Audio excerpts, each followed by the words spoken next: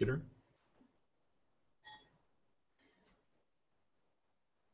And let me know when it's live. Live. Okay, go ahead and turn the volume down on the playback machine. Which playback machine? On the web computer, just turn the source volume down so you don't get any echo on that machine. Yeah. Is it down? Yeah. Okay, turn the volume down on your computer then. Yeah. So we don't get any beeps. Yeah. All right, folks. Well, we're just going to get started in just a moment. You're going to be joining me for a live Google Plus Hangout. We're going to be talking about panoramic photography, getting started, both the production, the shooting side, and the post-production side. I'm just going to give folks a couple of minutes to log on in.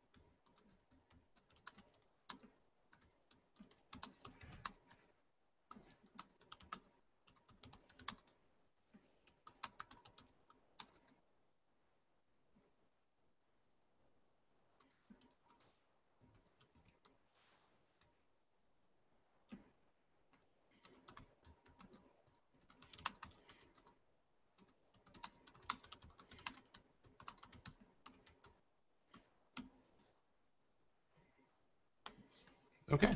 Hillary, do we have any viewers logged in live? No. Doesn't say any viewers? It says you and me. No, look under the broadcast computer. And viewers. There we go. Good. All right, so some folks are logged in live. We are ready to get started. I'd like to welcome you. My name is Rich Harrington. I am the publisher of Photofocus.com, and I appreciate you guys tuning in today. We're going to be taking a look at getting started with panoramic photography. So we're going to take a wide range of approaches today, from the no-budget approach of shooting handheld all the way up to using a professional rig. And I'll talk about some of the pros and cons of each. And then we'll be jumping into Lightroom and Photoshop and Perfectly Clear to teach you how to use some of those tools to get great looking panoramic photos. So a wide range of things to cover today.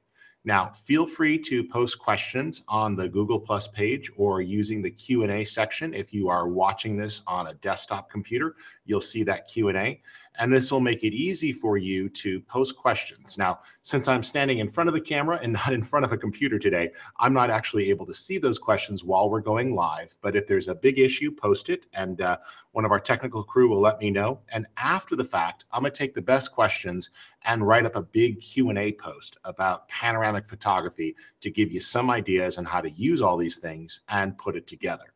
So once again, welcome. My name is Rich Harrington, the publisher of Photofocus.com, and today we are exploring panoramic photography. Well, I absolutely love panoramic photography. I have been a landscape shooter for a long time. I enjoy getting out there and just seeing nature, but panoramic photography could be a really wide view or a really tall view.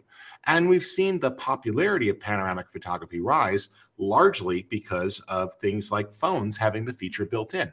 But if you want the best quality of panoramic photography, I'm going to suggest that you move beyond the phone or beyond the built-in auto mode with some of these cameras, and instead step up to a panoramic photography shot from a tripod using multiple photos that get stitched together. Now, this stitching process is super easy. If you've got Photoshop or Lightroom, the new version of Lightroom, this is built into Lightroom CC, and it's been a part of Photoshop for years, all the way back from Photoshop CS6, I believe, which is quite a long time ago. So if you've got this version of Photoshop, you'll be able to access this. So thank you guys for tuning in, and why don't we jump in and start about the shooting process. So first up, if you are handheld shooting a panoramic photo, there's an important thing you want to do. Instead of shooting the camera in sort of a widescreen mode or landscape mode, just turn the body, get it into portrait mode. This is going to make it a lot easier to get more images with less distortion.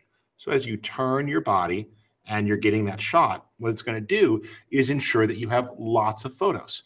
So quite simply is this. I'll just put it comfortably in my hands, tuck my elbows in, and twist at the waist. And by turning small amounts, I can fire off those shots. And you just want to turn so you have about 50% overlap. And ideally, you see there, I just captured a 180. That would allow you to get the photos that you need. Now, that's not the best method of shooting, but I want there to be no barriers. Even if all you own is a camera, simply tucking those elbows in so they're nice and tight and holding that camera there, it works well. You notice I'm sort of pushing down into my hand, creating a nice stable platform. And that makes it really easy as you rotate to minimize the distortion. So there's how you do it if you've got no gear whatsoever. But it's pretty easy to step up and improve this. Let's say you're shooting on just a normal tripod, nothing fancy, and you don't have any of this other gear that I've already attached here to my unit. Well, one of the things that works in your favor is that most tripods will have small notches. If you look here on the unit itself, I'll just turn this so it's a little easier for you to see. Your tripod head will usually have a little cutout notch there. And this allows you to take that and simply flop it over. So now your camera can be mounted. So if you were taking that camera and attaching it, you could attach the normal camera to your tripod and keep it in a mostly perpendicular mode. There we go. And in this case, that camera can rotate around. Now, I would get it so that this was level, more or less. That's pretty good there. And you see that that lets you rotate. But because the camera is not over the center of the tripod, this does introduce a bit of distortion, an extra bit of problems when you go to post. So, for example, if the camera is off to the side here, well, it's not on an important area that we typically refer to as the nodal point. This is where the lens and the image sort of cross and hit the sensor. Well, now we've moved it off the center here, so as that camera swings around, you see that the middle point of the camera is kind of moving in an arc, as opposed to staying centered over the tripod here. So you see as that swings, well, that's fine. But it's not perfect, but it's better than handheld. You see, with it there, you're going to introduce a little bit of bowing. And if you were shooting something that was an interior, you're going to notice it a lot more than if you're shooting a landscape. So this is kind of second best. And it's still a lot better than shooting this way. You see, if you try to shoot a panoramic photo with the camera in landscape mode, what happens is as you turn, you don't have as much resolution to work with. You get a very vertical photo and you don't have nearly as much as you did if you just turn the camera. So, well, how do we turn the camera and get it into portrait orientation while keeping it still over the center of the tripod? Well, this is where different equipment comes in. And so one of those things is what I have here. This is referred to as an L bracket. And you see that the L bracket makes it easy to attach right there to the tripod. So now we've got the same Arca Swiss style plate on the bottom and on the side. And I'm using some gear here from a company called Really Right Stuff, but it works just fine. So let me take this off. There are lots of manufacturers for this type of equipment.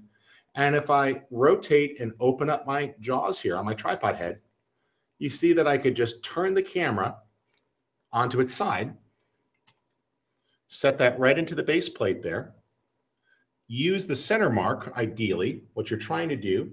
There's a little mark here. If I turn to the back, you might be able to see it. And there's a small dot right there. It's a little hard to see, but I can line that up with the center of the tripod. And in doing so, I've now put the center of the camera right over the middle of the tripod. And that works pretty well. Now, what you might not realize is that on many cameras, there's a little mark here, this little circle with dot, and this little circle with the line going through it, that's the focal plane. So ideally, that should be right over the center of your tripod. If it is, now it's a piece of cake. And you see how simple this is that we can actually rotate. Now, I'm using a dedicated panoramic head here, and you'll see that it actually has degrees marks on it. This means that if I want to be very precise with my rotation, as I turn that, it's super easy to consistently turn the camera the exact same amounts each time. Now, I want to show you something here on the computer really quick, and I just want to show you a sample of images shot this way. We're going to come back to the cameras in just a second, but in this case, here's a basic panoramic photo. And what we're doing here is stitching these together. So you could see that if we look at these, here's the one image. I turn the camera a few degrees, and with each turn, there's overlap.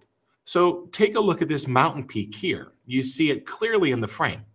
When I turn again, well, there's that same mountain peak. Here's the ridge. Turn again, there's that same ridge. What we're looking for is sufficient overlap. So with each of these panoramic photos, as you turn the camera a set number of degrees, you want to try to introduce some overlap between the frames. Now, these are just raw photos. I haven't done any processing to them yet, so they're a little bit dark, but I safely captured the highlights. And we'll talk about post-production more in a moment. Now, you see how the basics are here with the camera. I'm going to show you two more advanced options that you could step up to. Remember, though, if you have not posted a question in the Q&A pod, please do so, either on the web page or the page itself. One of our folks behind the scenes is going to be picking names randomly. We've got some great prizes today. We're going to be giving away a copy of Perfectly Clear, which is an awesome plugin for Photoshop and Lightroom so you can enhance your images. We're going to be giving away a 3-month subscription to the Adobe Creative Cloud Photography Plan and a Platypod Pro, so 3 different winners. So make sure you post into those 2 areas, and we'll be drawing the names at the end of our webcast. All right, let me take this off. And one of the things I really like about Arca Swiss is that it's a standard, and that's just a style of plate. It makes it easy to disconnect. I'm going to set this one down and grab the next camera here and bring it up. And again, instead of going in landscape mode, I could just turn that and line that up using the marks and tighten that in. All right.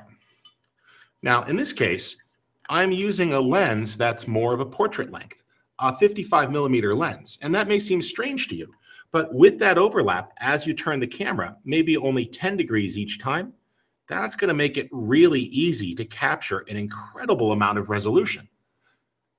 Think of it this way. This is the A7R2. I can capture images at about 42 megapixels. Multiply that by a panoramic photo, say a 180-degree panoramic photo with 10 degrees of rotation, and you're going to have about 18 source images going in. Sure, they're going to have a lot of overlap, but by the time you're done, you're easily going to be having an image that is incredibly high resolution. So much that you could print this out as an enormous print. And that's one of the reasons why I'll often use more of a portrait lens that has less distortion and captures a narrower field of view. Now, if you're really in the hurry and you're shooting, you can use a wider angle lens. That's fine. It'll take less shots to put it together. And if you're shooting a panoramic photo, say of a busy football stadium, well, that's going to come in handy because you got so many people moving around. You're doing a landscape and it's pretty consistent lighting conditions with not a lot of movement or high winds blowing the clouds around. You could take your time and stitch together 18 photos for that landscape and use a higher resolution shot with a narrower focal length so you punch in a little bit more. But it's ultimately up to you. Now, if you want, as you start to attach these, sometimes folks are concerned that it's difficult to get the lens directly over the center. So I'm going to remove this. I'll set this down, and let me just attach another piece of equipment up here. I'll take this unit, and this is just a small extender bar. So now this makes it easy for me to move things. And if I look at this, it even has a bubble level on the end, which is pretty useful. I like to have that bubble level because it makes it easy for me to check, am I properly level? You see, if you shoot a panoramic photo and the platform isn't level, well, then you're going to get bending or distortion. So now I could just put this plate on. There we go. Slip that into place. Good. And tighten down. Make sure I'm on there. Just missed it. There we go. Snaps into place. And I could put the camera into that new plate. Well, what this does is it makes it easier to adjust where this lens is sitting over the middle. So for example, I can move this forward just a little bit. And now where the lens is resolving on the sensor, right about there is going to work a little bit better for less distortion. Plus on the back side here, I've got a bubble level. I'll tilt it so you can see that just a little bit more on your end, and then I'll go back to level. So if I just tilt this temporarily, you see there's a bubble level there, and that makes it very easy for me to get this level. Looks pretty good for now, but what I want to do is with that level, swing this around and check it. Yep, still level, and still level. The benefit of having that bubble level is you can make sure that as the camera rotates, things stay flat and that you're not getting a tilt or a cant to the panoramic photo. Works really well this way, and it just provides a little bit of extra stability. So you saw everything there from keeping it tight and small and turning at the waist to pull that off to mounting up there. But I want to show you one more thing that I really like, and we're going to be giving one of these away later. A big thank you to Platypod. This is a great product that's invented right here in America, and small inventor. It's a pretty cool thing, and it comes with some screws and a great carrying case. If I open this up, you'll see that it has a plate inside, and the plate has two threads. One of them is for a full-size ball head. So I could take that out. And what this allows me to do is easily attach my ball head. So there are times that I've gone panoramic shooting and I don't want to carry the full-size tripod. Or maybe I'm shooting off of the top of a big building and I got to tell you, I've been chased off. Well, you could do this either way. You can mount them this way and have the rubber tip on the end, which makes it really easy for not scratching, or turn it the other way and use the spike foot if you're going into soft ground. And so this makes it really simple. You just twist those on. There we go. And this is a pretty cool thing. It's 50 bucks for the plate and the kit. And then you get these stability screws here that you can put on. Just tighten those. The screws are actually made out of titanium, and this unit can be not just used on the ground, but bolted to surfaces as well if you need it. And it gives you a great stable platform. There we go. Let's just set that there on the ground. And I'll take this off of the tripod for a second. We'll remove the camera. Set that down. And let's just tighten this up. And we'll take the ball head off. And what I like is sometimes when I'm shooting, I don't have the ability to always bring the full-size tripod. So let's just twist that off. There we go. And you could take that and just put it right here on the unit. Line that up and twist. There we go. There it is. And you've got a great plate. So now if I need to use a rock as a shooting surface or a sign, and especially because you could adjust these to level this for an uneven surface. So you could even be shooting off of an incline or a log, and you see you got a rock solid stable surface there. So there's a simple conversion. And if I'm doing backpacking or traveling a small distance or traveling a long distance, sometimes it's nice to be able to just quickly switch that over, like you see there, and balance that out. There we go. And we've got a stable surface for shooting the tripod. So a nice alternative. All right, let me go ahead and just break this down, and we're gonna jump into some of the post-production now. But that gives you the idea on shooting. Couple more pieces of advice when it comes to shooting. Make sure that you are in either a manual mode or an aperture priority mode.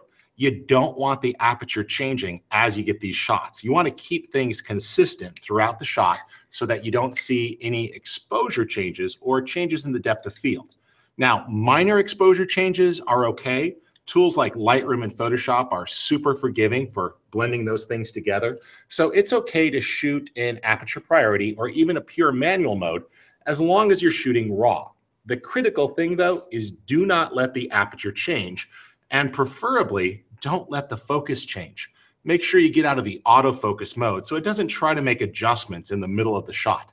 You want things consistent. So this may take a little bit of practice. Another 2 quick tricks. Things I like to do, sometimes I'll fire multiple shots of each of the brackets. That way, if someone was walking through or there was a minor imperfection, I have it. And last trick, so I know when a new panoramic series starts, it's really simple. I just put my hand in front of the frame and trigger it, And that makes it easy for me to know that that is a new break where things are just getting started. All right, well, there's some quick tips on shooting panoramic photography. If you're a Photofocus reader and you want to go deeper on the shooting side, I do have a full-length course available on lynda.com all about the field shooting. And we go out and we do that over at Red Rocks in Las Vegas, Nevada. And you can get a free trial at lynda.com by going to lynda.com/photofocus. That's lynda.com/photofocus, and you can check that out. All right, let's move on to exploring panoramic photography and talking about the post-production workflow. So I'm going to jump right into Lightroom.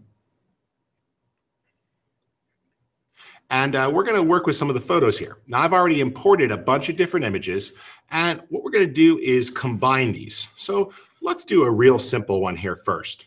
In this case, I have a vertical panoramic image, which is sometimes things that people forget to do. And what I did is I just shot this scene. It was this great little cove, and I wanted to be able to see things. And so I shot the foreground with the rock. Then I panned up a little bit to get this little cove. This was just a small area. Then we tilt up a little bit more, and then we start to get to the sunlight area where the skies were up above. All right, easy enough. And when it merges together, we can see more of the whole image. So let's put these together.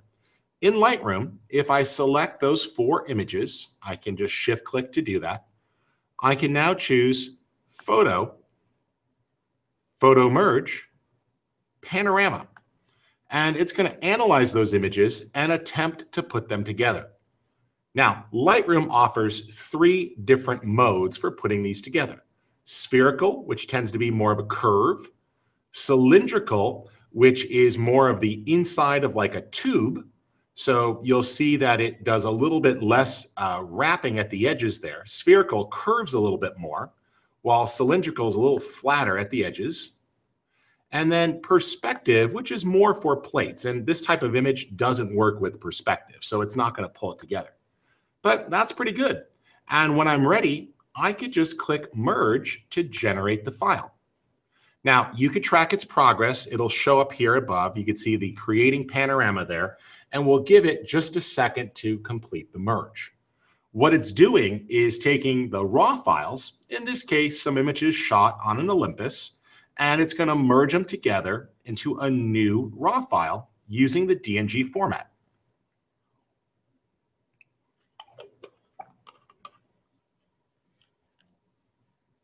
There we go. Should be done. And it adds it into my library. There we go. There's the DNG. And so here we go. And now I can take advantage of everything in my develop module. So you'll see that it behaves just like a normal raw file.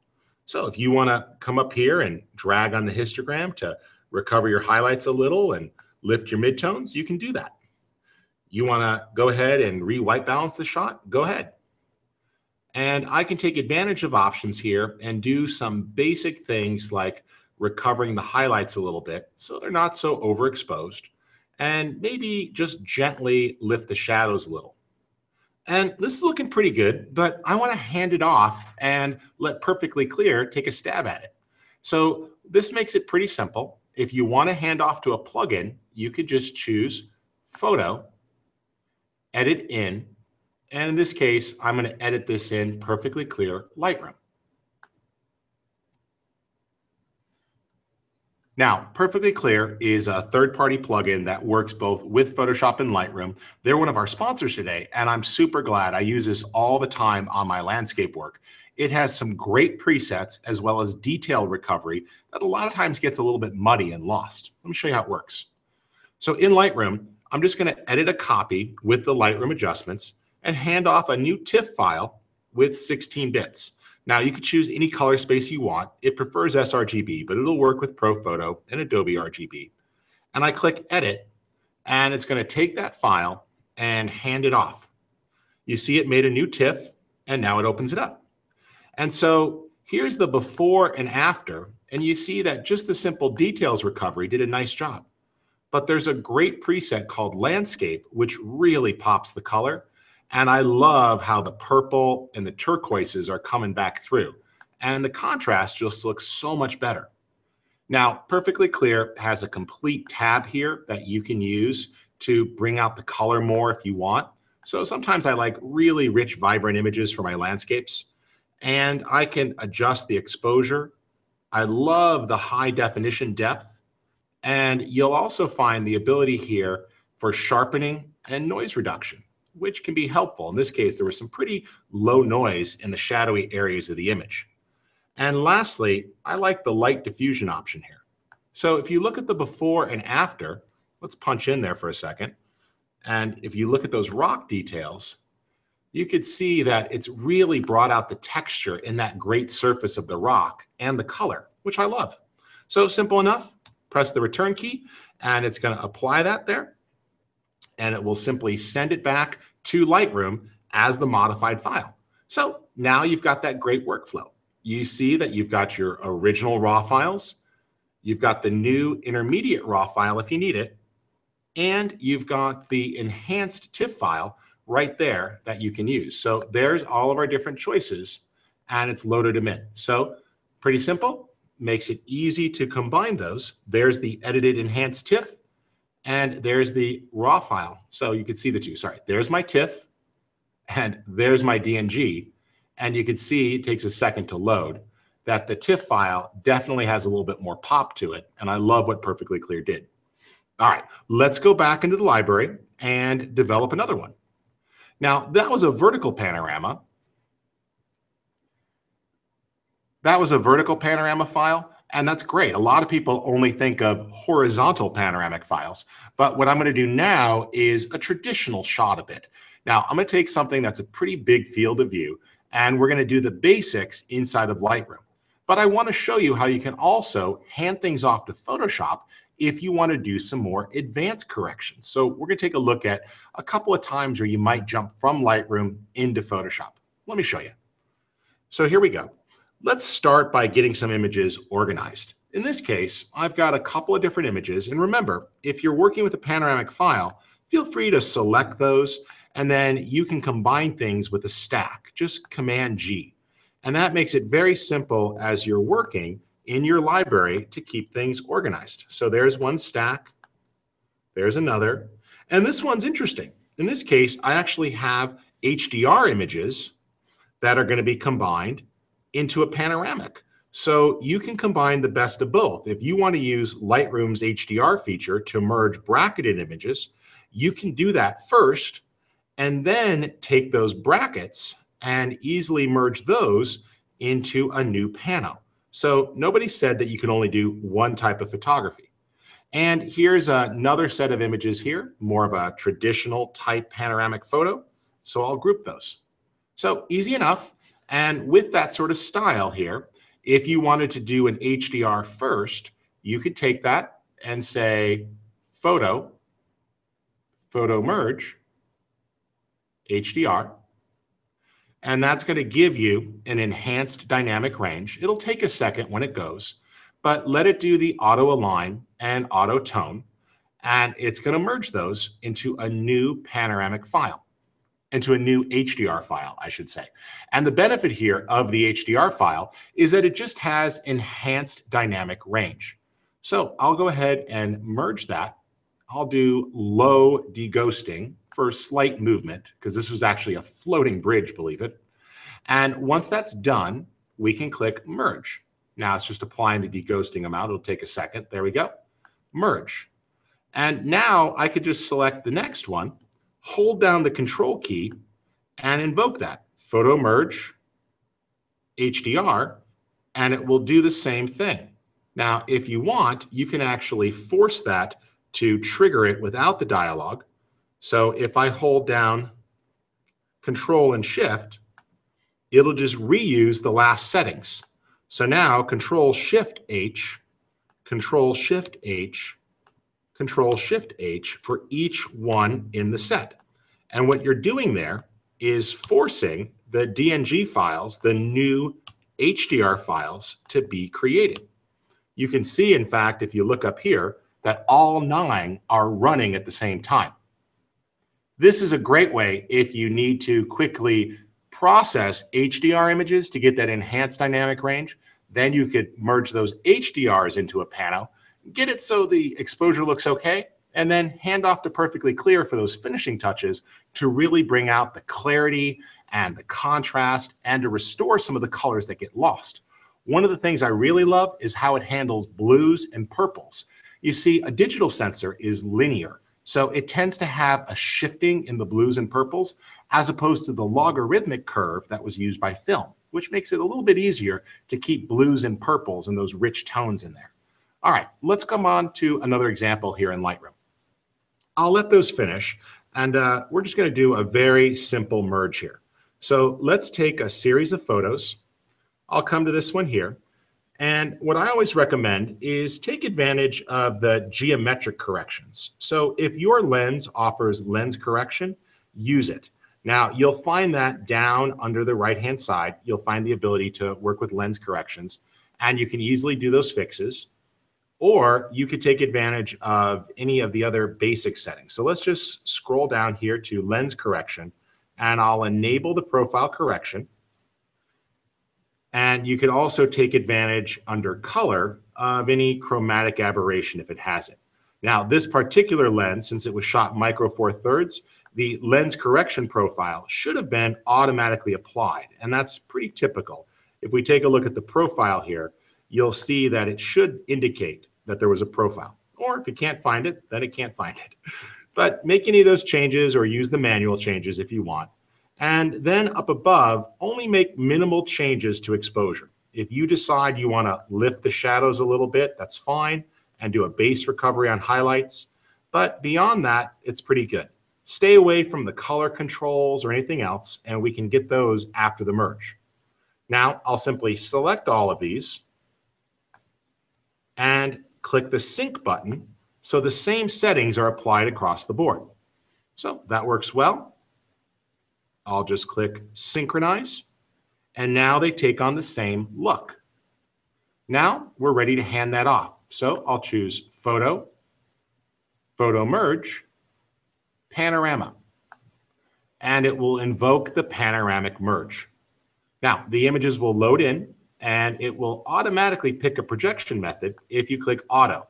In this case, it'll analyze the images and decide what makes the most sense. All right. While this is running, I'm going to switch over to Photoshop for a moment and do a merge there because we've got Lightroom tasked pretty hard. One of the things that's nice is if you have Photoshop, you have the ability to do photo merges there too. Photoshop's pretty straightforward. You'll just choose File, Automate, Photo Merge. And this will give you the ability to load images. You'll also notice that Photo Merge in Photoshop contains additional methods.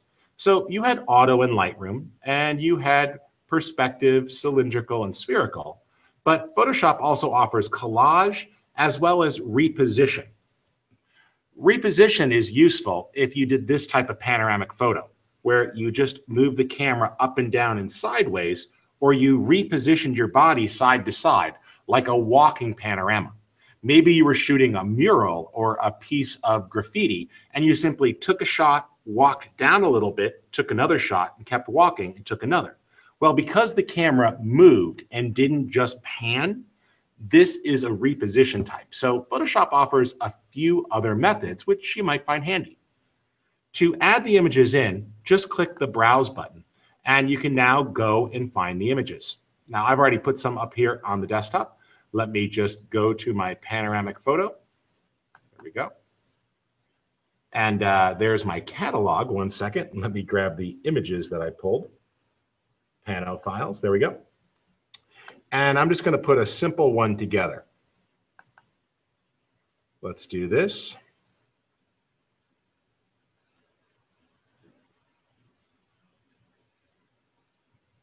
And we'll grab these and click Open. Now, these are all Nikon files, and I'm going to tell it to also fix the geometry of those files. That's going to work pretty well. And additionally, if you wanted, you could apply some changes first. So you'll notice that Photoshop doesn't give you the ability to tweak these pictures in advance. So in this case, instead of invoking this right away, let's click Cancel. and we'll choose File, Browse in Bridge. This will launch the companion program, Adobe Bridge. Oh, by the way, there's the Lightroom one. And I gotta admit, I'm pretty happy with that. So let's go ahead and merge that one while it's ready to go. And then we'll switch back to Photoshop. So that merge is running in the background. And now we'll switch back to Photoshop or Bridge. There we go. And we can process those images. So let's go and open up that one we were working with here. And Bridge gives you the ability to see your files visually, which can come in handy. Now it's just going to take a second to cache. And if I want to force that, you can actually tweak things a little bit.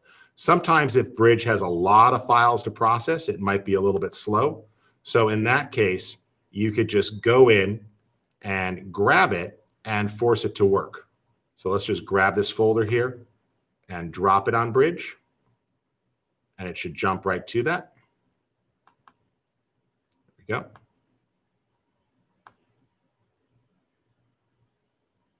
Oh, be that way. 1 second. I love when I make a mistake.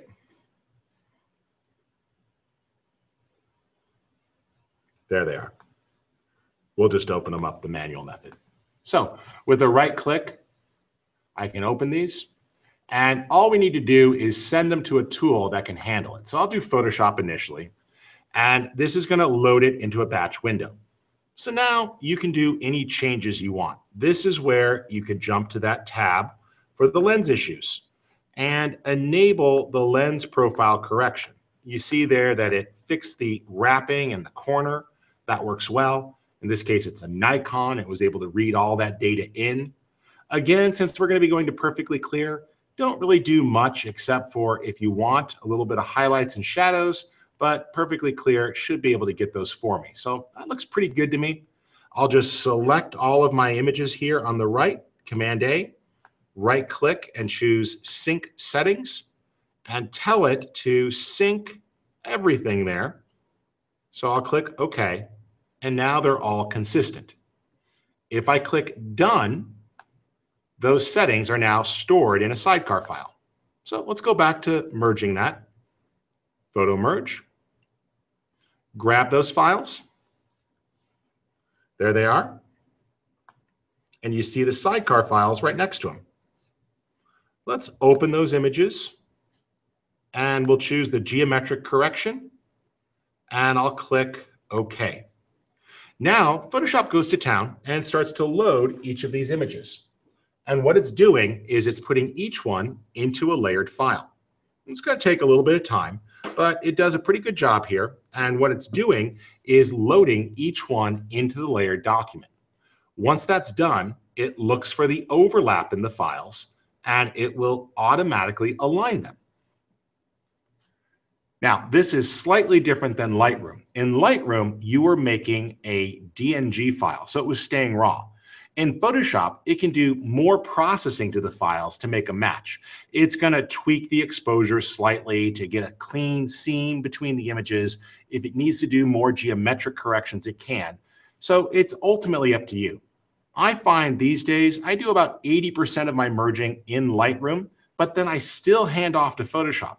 Sometimes because Lightroom can't handle a really tough image and Photoshop seems a little more robust because it's had photo merge longer.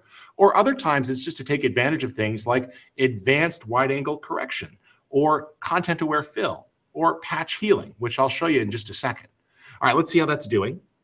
You'll see that it's aligning all of those files. So what it's doing there is it's shoving them to the left and the right, and it's looking for overlap between the images. Now, this step is pretty straightforward. And what it's doing there is going to look for details that exist on both sides. Once it's successfully completed, it will then blend them.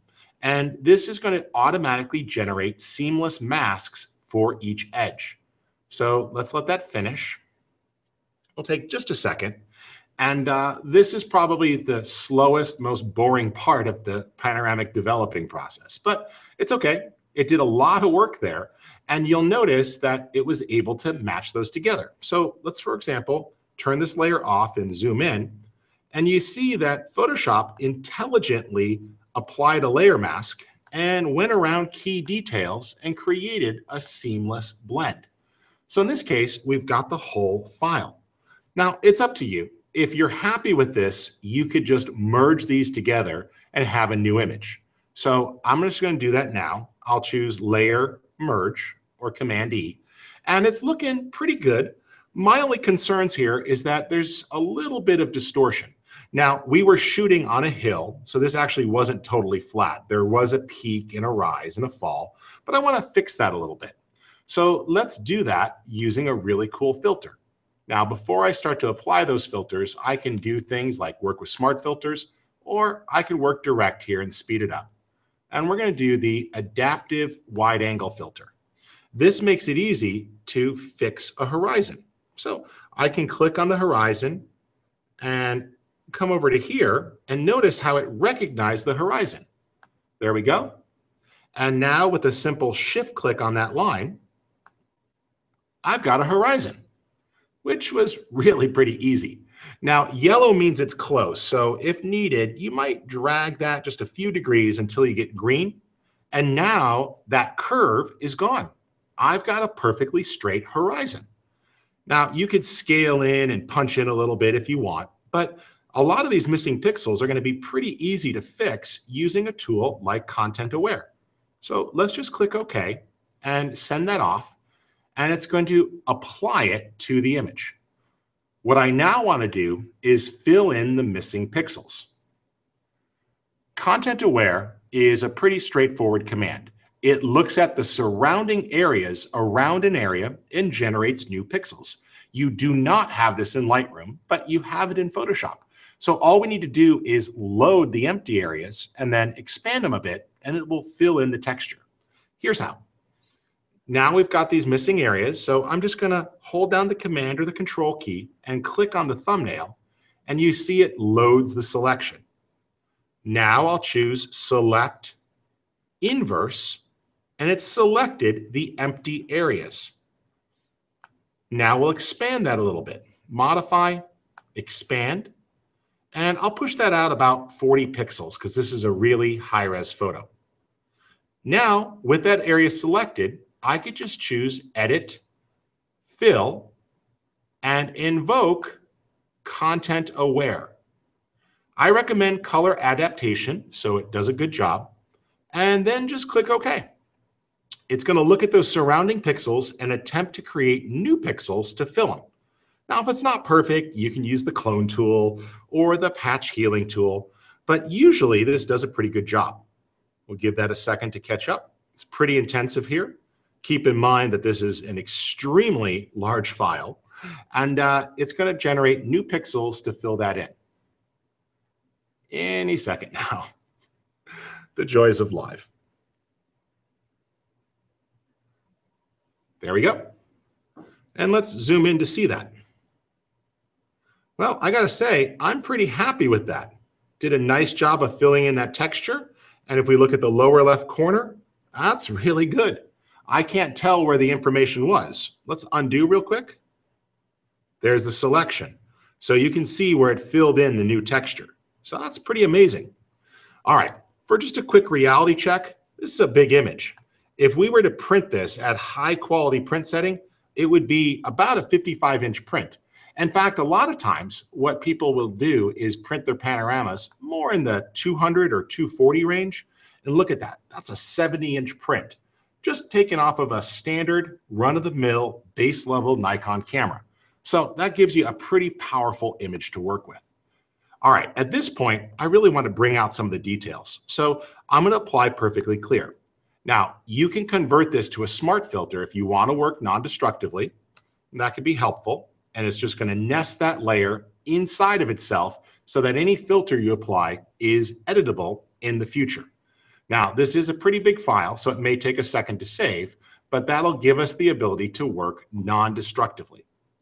And that's going to let us run Perfectly Clear. Now, let me let that finish, and I'm going to switch back over to Lightroom for just a second and take a look at that image that merged. There's that Lightroom file we got. There's the DNG file, not too bad. And in this case, I like it, but we've got that same curvature to the horizon line, and it kind of annoys me. Now, if you look at this, this is almost 270 degrees field of view. So I'm not surprised that there's a curve, but I can easily fix this.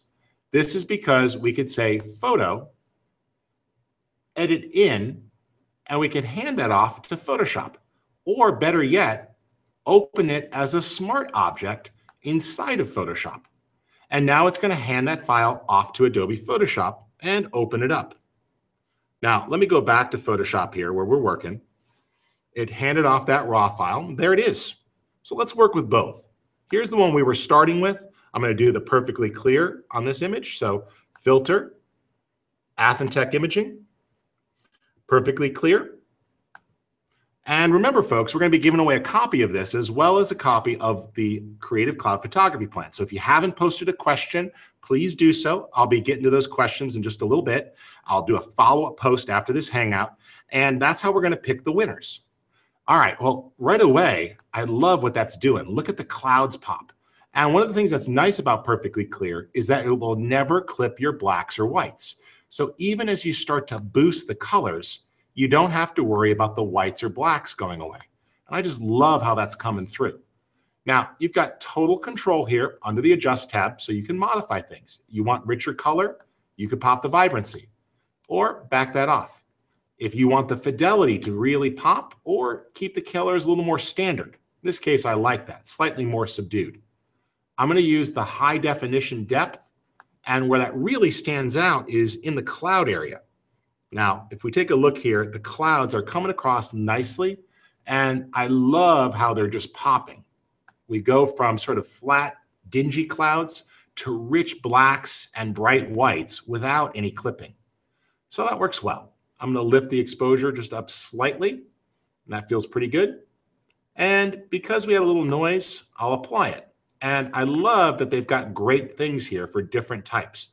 A simple default value should work pretty well. And I'll press the return key to apply that. Now, Perfectly Clear is going to apply to that image, and it's going to create the new and enhanced image pretty quickly. And we'll let that finish out. Let's jump on in here for a second. Actually, it looks like it's done. So I'll just stay here for a moment. But you see that that was pretty fast. There's the before and the after. And I love particularly how the skies are looking. Just so much more interest there in the sky. And some of those flat areas of color that were getting lost are really coming back. So that works well. Now, here's that other object that we handed off from Lightroom. Remember, all I did over on the Lightroom side was with the new pano selected, chose Photo, Edit in, Open as Smart Object in Photoshop. So now we're already in Photoshop and we're ready to go. So easy enough. Filter, Adaptive Wide Angle. And we'll just click on that horizon line there. Click. Not bad. If it's not quite getting it, you can pull that in a little bit and do more than one. It's a little tough here because we do have the mountain range, but that's not bad. Let's click Shift on that. Shift click on the line. That looks a lot better. And we can tweak that. Now, remember, you've got a couple of different methods here. So if you've got other problems like fisheye correction, you can try that. And that gives you a center point. So now it's easier to pull that center point up. And if it's too far, it might beep at you. But just take it a little bit. Not bad. Let's move that down a little. There we go. And that did a pretty good job of fixing the distortion. Remember, yellow means it's close, so just turn that slightly until it goes green, and you'll get the fixed perspective. Now, feel free to invoke content-aware fill if you need to, or any of the other changes that you want. In this case, I'm just going to recrop the image and finish it out. So I'll press the C key for the crop tool and simply clear this out and adjust the crop. There we go. Not bad. And it's still a smart object, so I can invoke Perfectly Clear. Now, when you crop a object that's a smart object, sometimes the filters will take a moment to reprocess. This is by design. It's because it's got to reanalyze the content and feed out the best result. So don't be surprised if that happens. It takes just a second, but it does give you more flexibility for infinite levels of undo. All right, now we'll invoke that. Filter, Athentech imaging, perfectly clear.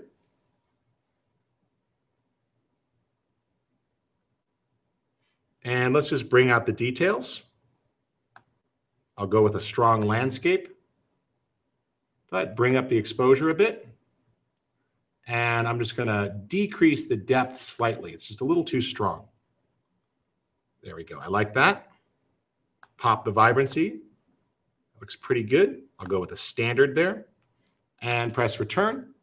And my details come back out much better.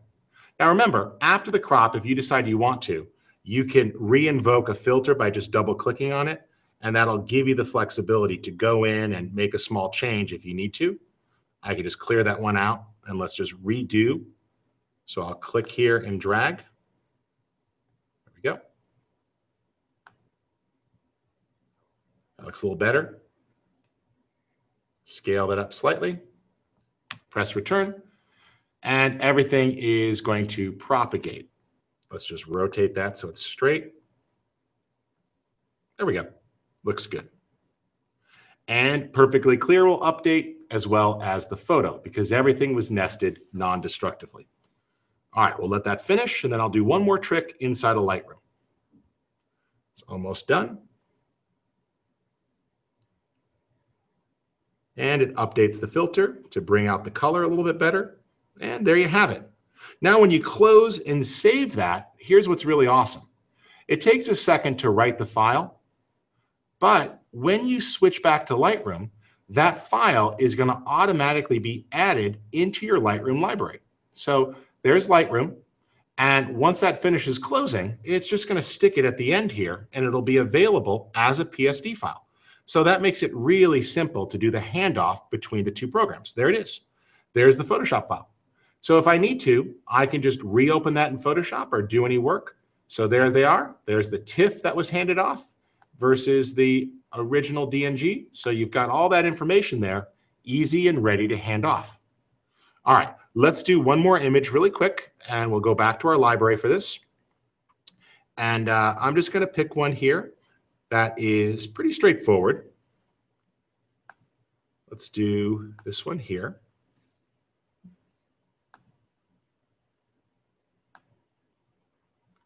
A nice 3-shot image. And this one was actually shot before digital. So this was shot on film, a simple 3-pano shot, and I scanned them in. And I wanted to show you that digital tools can still affect older type images. So now with those scans, I could say Photo Merge, Panorama. And I'll let it choose the different methods here. And you'll see that actually perspective is a bit of a better method because it's a 3-image pano. Again, this was a film panoramic image of the Grand Canyon, shot on regular film and scanned in. I'll now click Merge, and it's going to merge those files together. Now, I didn't have raw fields to work with, so while Lightroom's really good at recovering stuff out of raw files, it's only so-so here for this. But you'll notice that it still made a DNG file because that's what it does when it merges. So we can go ahead and play with some of the recovery here, and I could try to make these tweaks, but it's going to become very clear that there's only so much you can do with a scanned-in file that's not raw data. But this is where I love Perfectly Clear. So I'll just go ahead and hand that off, and I'll edit it inside of Perfectly Clear.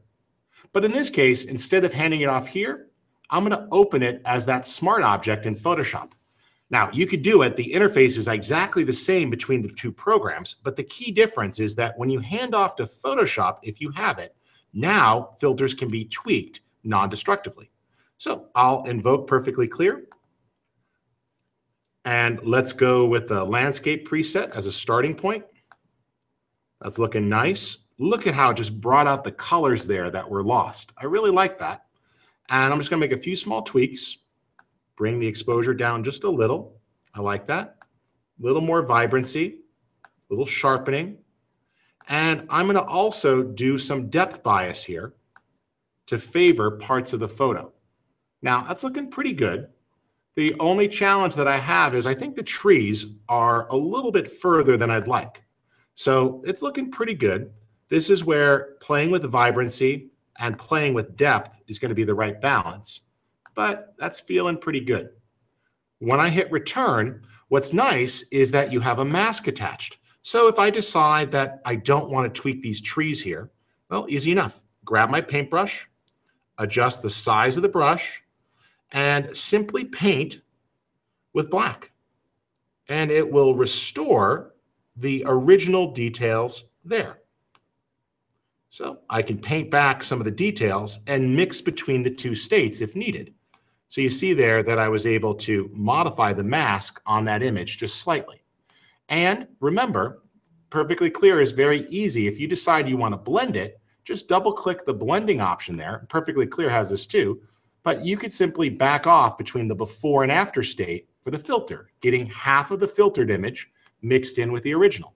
And I like that. I'm really happy with the details that that was able to bring out. So, all right, why don't we go ahead and hand out some prizes? Were you able to pick a couple of names? Yes. Good. We'll have those names here on the set in just a second. And I just want to do a quick wrap up and a thank you to our partners today who helped us put the webcast together. Now, normally I'm webcasting from my office or my home office, but today I'm in the Media Factory studios in Washington, D.C. So I hope you guys enjoyed the extra bells and whistles of camera angles and live feeds and all of that. If you missed part of this Hangout, it should be available immediately after. The Google YouTube video will refresh and you'll be able to watch that. And of course, feel free to share this with other folks so you can help them catch up on their photography as well. My name's Rich Harrington. I'm the publisher of Photofocus. And today we talked about a couple of different products that were useful, in my opinion, for making panoramic photography. First up was Perfectly Clear, which is a great plugin that does automated image correction and allows you to tweak the parameters, but it analyzes the image and does a great thing of restoring contrast and recovering shadows and highlights, as well as really bringing out colors in a very natural way. Another thing we talked about was using a different type of device. So if you can't shoot off of your tripod, you can actually transfer that tripod to a Platypod, which worked out well. Go ahead, bring them on up. Thank you, Hillary. Thank you. So the Platypod allows you to easily convert your full-size ball head. So when the tripod police say you can't bring the tripod, or you're going on that 5-mile hike and you want to carry something light, this weighs 0.3 ounces. Yes, about 1/5 of a pound. And it allows you to take your full-size ball head and simply attach it. Or if you're more of an iPhonographer or any of those, it does have a smaller thread that'll work with mobile mounts, but that gives you the ability to then easily attach that. And I also showed you the workflow between Lightroom and Photoshop, which is part of the Creative Cloud Photography plan. And of course, Perfectly Clear is available as a plugin for both, or as a bundle if you find yourself jumping between the programs like I do for panoramic photography. All right, so our winner here of the Platypod is Wayne Roth. 3 months of the Adobe Creative Cloud plan is Wes Sutton. And Perfectly Clear is going to Jose Gavia, I believe, Garcia. So there you go. And feel free to get in touch with me at rich@photofocus.com. Give me about a week or two to get those prizes out. I have to send your information on to the manufacturer. What I'm going to need is your Adobe ID if you're getting the Adobe prize, and then a mailing address and your email address so that they can get in touch with you and send you your prizes. All right, folks, I really appreciate you tuning in to this Hangout. My name's Rich Harrington. Remember, you can head on over to photofocus.com. There are thousands of articles, a writing team of 20 talented photographers sharing their ideas and inspiration with you. So if you're not a regular reader of the website, please head over to photofocus.com.